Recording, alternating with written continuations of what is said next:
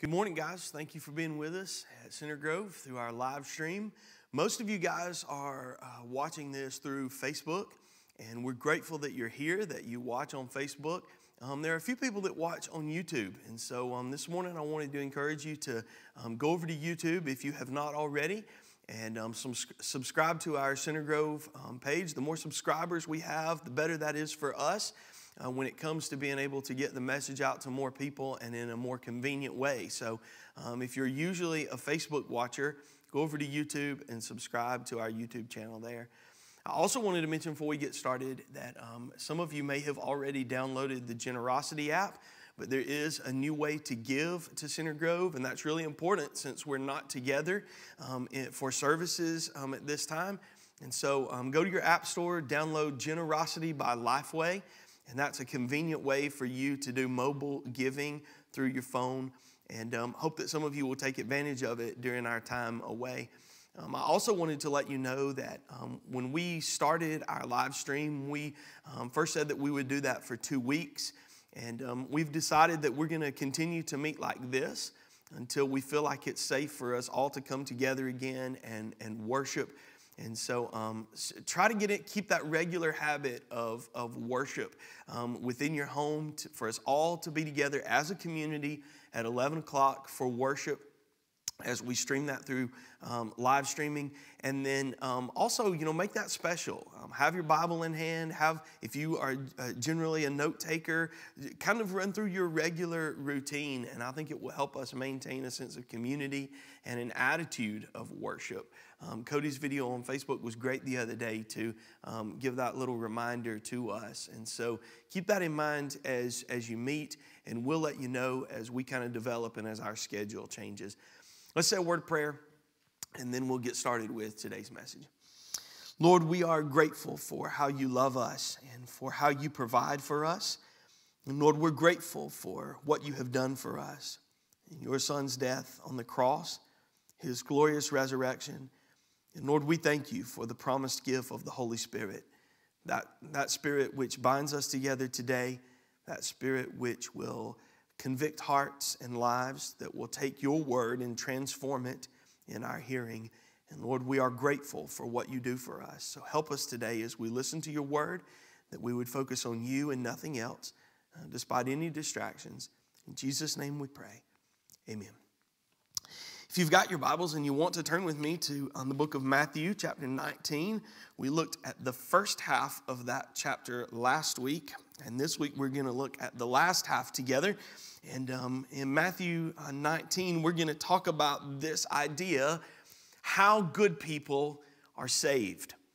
If I were to ask people in general that question, if we assume that people believe in heaven, that there is something after this life, and then we were to ask that person the question, how does a person go to heaven? How's a person saved? Or how's a person attain salvation in order to be right with God and go to heaven? The answers to that there would be numerous answers to that. People would tell us all sorts of things. They would relate it or attribute it to adhering to the tenets of a certain faith. They might say that it was about being a part of a certain group or denomination or something like that. They might say that it had to do with something that you do, like, if you read your Bible or if you pray or if you go to church. If we were to ask the question, how is a person saved? How does a person get into heaven? There would be a ton of theories. And the problem with all of those theories is that nobody would know unless they died first, right? How a person would go to heaven. Unless we put our faith and trust in what Scripture says. Because Scripture gives us some very definite ways that we could go to heaven. But apart from that, people are left to all kinds of theories about that they hold in order to give them assurance that they will be in heaven one day.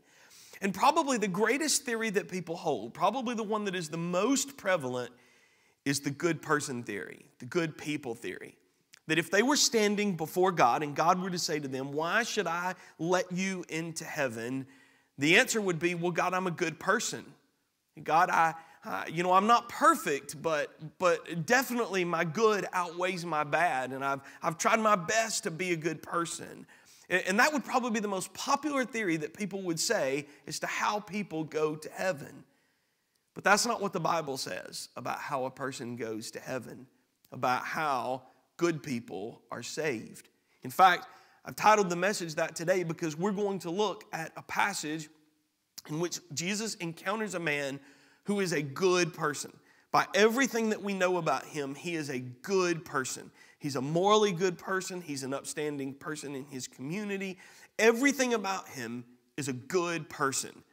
But when he leaves Jesus, he leaves unsatisfied. He does not have the assurance that he thought he would get, that he would be in heaven one day. Let's read this passage. There's a little section before that encounter and a little section after that encounter, but both of them, I believe, relate to the conversation that this man has with Jesus. So let's read starting in Matthew 19 and verse 13. Then children were brought to Jesus, that he might lay his hands on them and pray.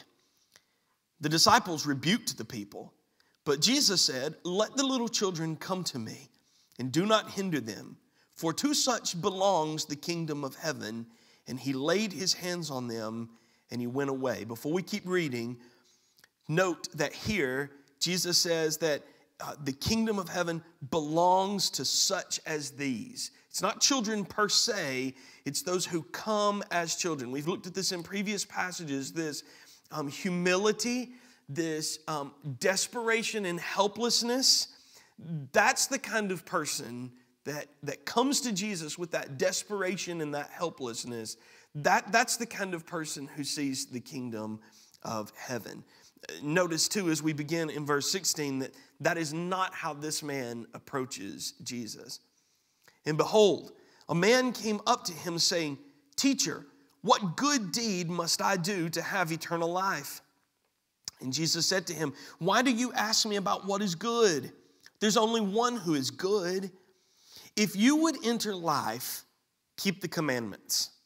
And he said to him, "Which ones?" And Jesus said, "You shall not murder, you shall not commit adultery, you shall not steal, you shall not bear false witness, honor your father and mother, and you shall love your neighbor as yourself." The young man said, "Oh, all these I've kept.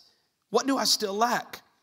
Jesus said to him, "If you would be perfect, go, sell what you possess and give to the poor, and you will have treasure in heaven. And come, follow me." When the young man heard this, he went away sorrowful, for he had great possessions.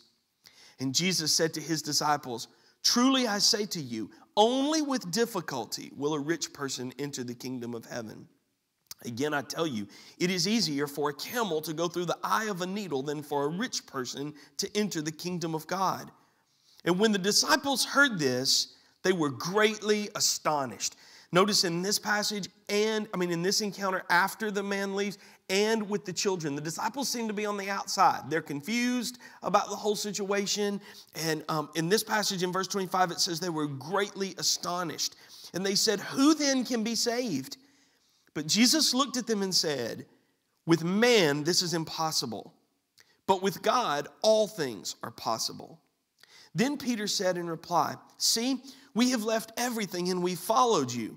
What then will we have?" Jesus said to them, "Truly I say to you, in the new world, when the Son of Man will sit on his glorious throne, you who have followed me will also sit on 12 thrones, judging the 12 tribes of Israel. And everyone who has left houses or brothers or sister or father or mother or children or lands for my name's sake will receive 100-fold and will inherit eternal life. But many who are first will be last, and the last will be first." This interaction with this young man that we find in this passage, he's a good man who has a desire to have eternal life and be saved. And yet when he leaves Jesus, he's disappointed. He does not have that assurance of eternal life. Let's work through this passage and understand that what we find presented in this passage is that salvation is a free gift. It's devoid of human merit. It's not something that we have done that brings about our salvation.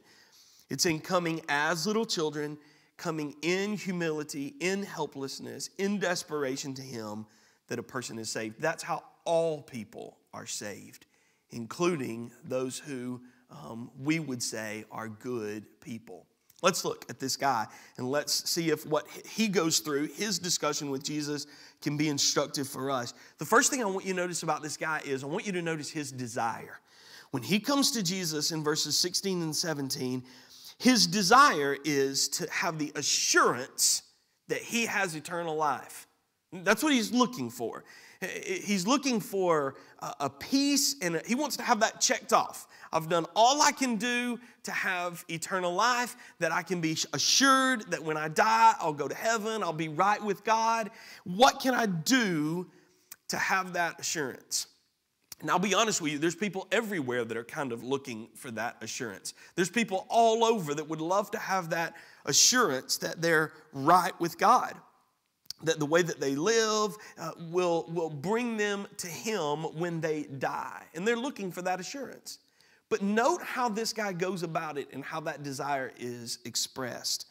This guy, first of all, has it all together. We need to note about this guy. When he shows up to Jesus and asks this question, this is a guy who, by everyone's estimation, would have had it all together. In fact, we call him, the way that my Bible has this labeled is, he is a rich, young ruler. And each one of those descriptors tell us a little bit about how this guy had it all together. He was rich. He didn't want for anything. He had all that he needed. He didn't worry about where his next meal was coming from or how he was going to pay the bills next month. He had plenty. He was successful, obviously, right? And so people looked at that material wealth and they said, he's a success. He's got it all together financially. This guy was young. He had done that early in life. He was considered a success early in life. He was probably a person that people would describe as ambitious or driven. He was a guy that seemed to have it all together, where people much older than him had not figured it out yet. This guy had. He had it all together. And then Luke's gospel is the only gospel that calls him a ruler. But because Luke does that, it kind of gives this idea that there's authority. He carried his word or his language, his opinion carried some kind of weight either in the religious community or the civil community. This guy, by everyone's estimation, had it all together. And yet even this guy who's got it all together has a desire to be right with God and be assured. He's looking for that peace and satisfaction and calm that would come in knowing that he's right with God. Notice the encounter in verse 16. Teacher, what good deed must I do to have eternal life? He's looking for a thing that he can do to check this off his list. And if you'll notice, Jesus doesn't immediately answer his question.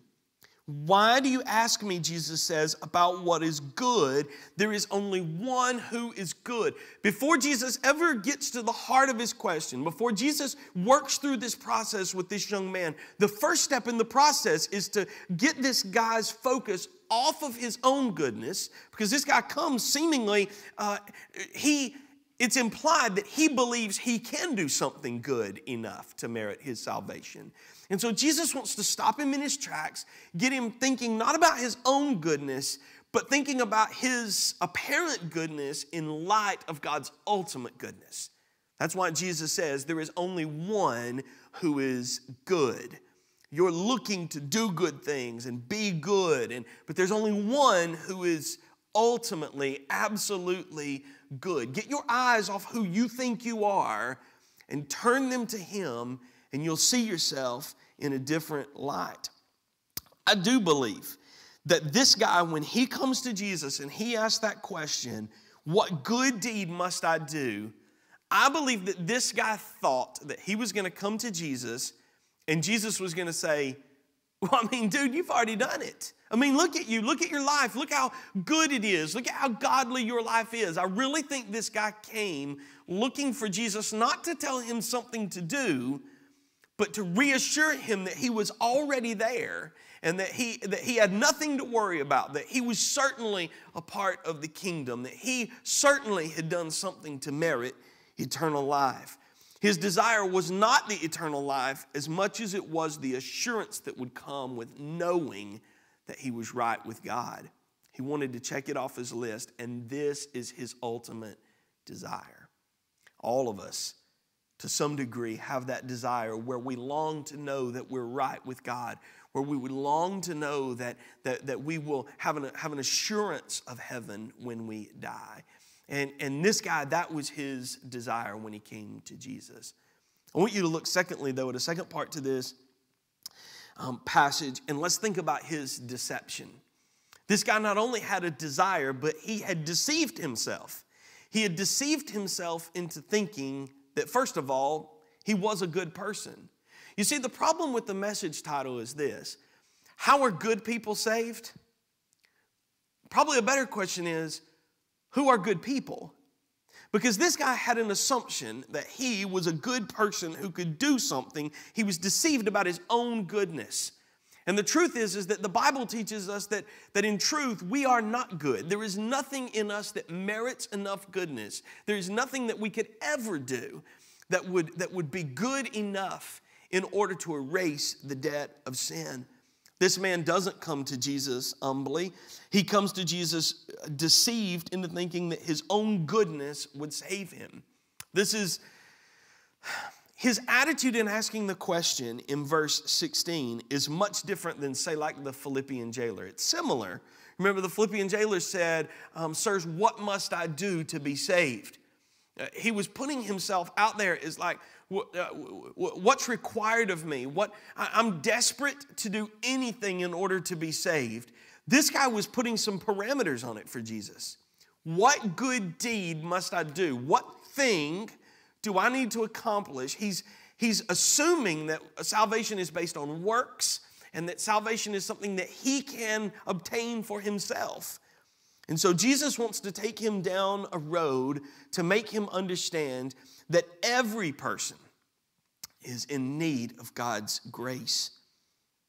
In verse 17, when Jesus gets done telling him to not focus on his own goodness, but to think about God's absolute goodness, Jesus says this statement to him: if you would enter life, keep the commandments. That statement that Jesus makes, he's trying to get this man to understand that it's only by the grace of God that a person can be saved. None of us are good enough. I want you to understand that Jesus was not suggesting that this man was able to keep the law, and if he was able to keep all the law of God, then he would be fine. He would be all right if he was able to keep the law of God, because it's impossible, as we'll see in a minute. And really this statement that Jesus makes, the way that Jesus goes about this, part of the reason the disciples were astonished in the end is because these Jews had been told their whole life that if you follow the commandments of God, if you obey the law of God, the more that you keep the law, the closer you are to God. And so when Jesus asked the question, when he says to him, if you would enter eternal life, just keep the commandments. And here's where the man's self-deception really becomes apparent. Well, which ones? Jesus begins to name some off that would be familiar to you. Many of them are, the ones that he lists here are part of the 10 Commandments, the representation of all of God's law. And he begins to list things off. And the young man says in verse 20, I have kept all of these. He was deceived about himself. He was unwilling to admit that he had messed up. Even if you look at the short list that Jesus gave, which one of us has not done the things that are on that list? Have we all been obedient to our parents all the time? Is there any of us that hasn't told a lie? What about stealing? I remember the first thing I stole, it was a bean from the Ace Hardware store in Cedartown, Georgia. And I felt awful about stealing one bean from the Ace Hardware. But we've all done those sort of things. And because we've all done them, this guy here, he's self-deceived. I haven't done anything. I've kept all of those from my youth, one translation says. The Liberty Commentary says, his self-centered wealth and luxurious self-righteousness had blinded him to his real weakness. You see, I believe that Jesus, asking about those commandments, Jesus wasn't asking about those things implying that if you kept all those, then you would be right with God. I think what Jesus was doing is Jesus was trying to show him by naming those particular commandments that he had not done those things. This man was just unwilling to admit it. In fact, Galatians 3 in verse 24 says that the law of God, the 10 Commandments, what's represented there, and then the law of God is our schoolmaster. It was our schoolmaster teaching us that we had a need for Christ, showing us our need for Christ to come. This idea that none of us are able to keep the law of God, and the law teaches us that. When we look at just the 10 Commandments, say, there's not a one of us that hasn't broken those 10 commandments. Therefore, all of us are sinners and are in need of God's grace. This guy wants it to be about his works. He's kind of setting it up to say, oh, I've done all of these. I've kept all the law. And the problem with that kind of mindset is if you want your salvation to be about works, if you want your salvation to be about keeping all the rules that God gives us, the problem with that is you can't do it, right? You can't come to church enough. You can't give enough money. You can't keep all of those commandments. And if you're going to choose to have a salvation that's based on works, it's got to be all or nothing, right? See, a person who wants their salvation to be based on works wants to bring up all of the good things that they do and forget about the things that they do that's not so good. And it can't be that way. It has to be all or nothing. In fact, the Bible tells us that if we have broken God's law in one area, in just one spot, then we've broken all of it. Probably another good illustration of that is from the Pulpit Commentary, which says, one disease is enough to kill a man. His brain may be sound, his lungs untouched, all of his organs, but one may be healthy. But if one vital organ is attacked, all the other healthy organs will not save him. And so it is with character. One vice destroys the whole. I brought with me up here another way to illustrate that.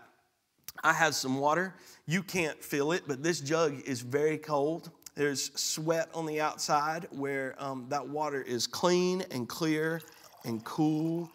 I don't know if you can hear that, but man, that sounds good. It's good. And if I were to take a drink of that, like it looks good in that clear glass.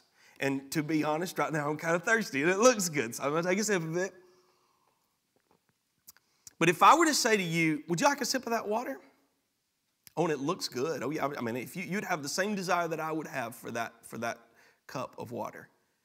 But what if I were to change things? What if I were to say,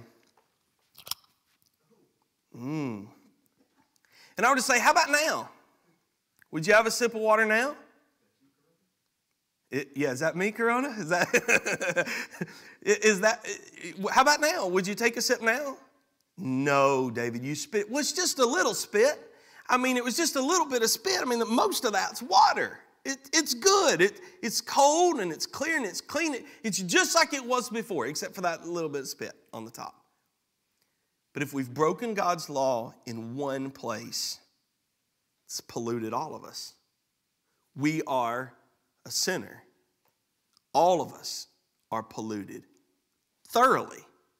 Because now those germs are all the way through this water, and you certainly wouldn't want to take a sip. This man was deceived into believing that he was fine, that his good outweighed his bad, and he was okay. He was right with God. This man's later actions would show us that the truth is he hadn't kept all of the commandments, right? I mean, the truth is that later on Jesus will say, sell all that you have and give it to the poor and follow me. And what does the man say? No, I can't do that. So in truth, he did not love God with all of his heart. He didn't have God as first in his life. He didn't honor the Lord, and he had an idol. His possessions were his idol. He had set those things above God, and so he had certainly broken those commandments. Although it was unbeknownst to him, he couldn't see those things. He couldn't see those places in his life where he had broken God's law. He couldn't see himself as a sinner. I love this. This is long, and the language is dated, but I want you to listen to this. This is great. This is from the Pulpit Commentary talking about this man and how he came to Jesus. He came to Jesus not to be taught the rudiments, but to receive the finishing touches of a religious character. And he's told that he is wrong to the foundation. He is in the position of a person who goes to his medical advisor complaining of a slight uneasiness, which he supposes a tonic will remove, and is told that he has heart disease or cancer. Or he's in the position of a sanguine inventor who has spent several years on the elaboration of a machine, and at last puts it into the hands of the practical man merely to get steam applied and the fittings adjusted, and is told by the practical man that the whole thing is wrong in conception and can by no possibility ever be made to work. He sees himself as he never saw himself before. He never knew how much he loved his money till he found that he would risk his soul rather than part with his money. He never knew how little he cared for the poor till he found he was not prepared to help them by becoming one of them.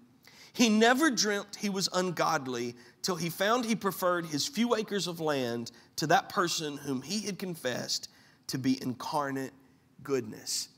You see, the problem with the question, how are good people saved, is that none of us are good people. No matter what we think about ourselves, no matter how many good things that we do, or no matter even how great the percentage is of the commandments that we keep, the truth is there's always a percent that we have fallen down on.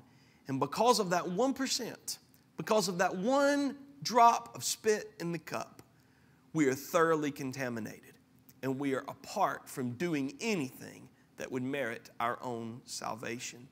You see this man and his desire. You see his deception. But I want you to look lastly at his decision. Starting in verse 21, when this guy answers, "Oh, I've kept all those. What do I still lack?" Jesus said to him in verse 21, "If you would be perfect." Before we read any more in the verse, this doesn't mean without error. The idea of perfect here is the idea of completeness. In other words, this guy comes with a desire to be able to check this off on his list. He wants an assurance of rightness with God. He wants an assurance of a home in heaven. And Jesus says to him, if you would be perfect, if you want to check this off your list, here's what you do. Sell what you possess and give it to the poor, and you will have treasure in heaven, and come and follow me. Jesus was not suggesting that a person is saved by selling the things that they have and giving it to the poor. That's not what brings about eternal life. In fact, Jesus never commanded another person in the Gospels to do this. What Jesus is doing is Jesus is putting his finger on something that the man was unwilling to do, because Jesus was wanting this young man to recognize and understand his wealth, his possessions were the thing that were the hindrance to him coming to God. I love what Robert Gundry says about this, that Jesus did not command all his followers to sell all their possessions gives comfort only to the kind of people to whom he would issue that command. And so if we think about this in terms of, oh, well, a person's not saved by selling their possessions, and by doing that, I'm good, I can keep my possessions. Maybe if those possessions are in a place that's of higher priority to you than God, maybe this is the kind of request that Jesus would ask of you. Maybe it's putting a finger on the idols in your life. I don't know about you, but when I have read through Scripture and been convicted by it, or when I have been denied something and gotten angry about it, every one of those times, God is putting his finger on something that is an idol in my life, something that I'm giving precedence to more than him. And here, Jesus says, for this young man, riches were the problem for him. It was a barrier to him. In fact, Jesus would say later on down in the passage, he would say to them that it's, verse 23, only with difficulty will a rich person enter the kingdom of heaven. And then he says in verse 24, it's not just a difficulty, it's an impossibility. For it's easier for a camel to go through the eye of a needle than for a rich person to enter the kingdom of God. This was astonishing to the disciples. That's why they asked, well then, the next verse is, they were astonished and they said, who then can be saved? See, there was this idea which was a wrong idea that the Jews held, which is frankly a wrong idea that many people still hold today, that material wealth is equal to God's favor. That if you have material wealth, then you are in God's favor and everything must be right between you and God. In their minds, material wealth was a blessing from God. If you had been ultimately blessed, then God was certainly on your side. You certainly had favor with Him. Now, we know this is not true, right? That would mean that every person who was poor was wrong, that every person who's poor was outside of God's will. This would mean that any person who suffered was outside of God's will, and that's just not true. Good people aren't always rich. But in their minds, it was a picture of rightness with God if you had a lot of wealth. That's why they ask, then who can be saved? Because in their minds, if this guy can't be saved, if this guy's not right with God, if this good guy who's a rich, young ruler, if he is not right with God, then who can be? Who can be saved? They believed that this physical wealth represented righteousness before God. And even though they held that view, the Bible even kind of goes against that. In fact, the Bible even says in some places that wealth is a barrier to coming to God. It certainly was for this man, and that's what Jesus says here. But Paul says that to Timothy in 1 Timothy chapter 6.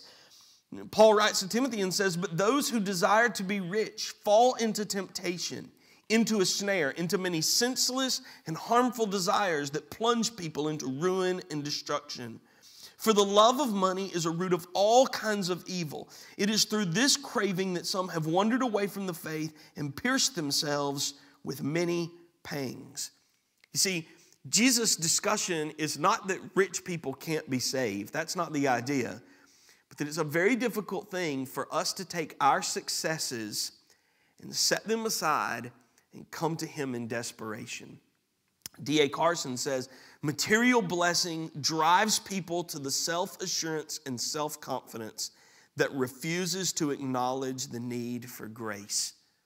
In this guy's case, there was a wealth there that caused that to be true. But now let's be frank.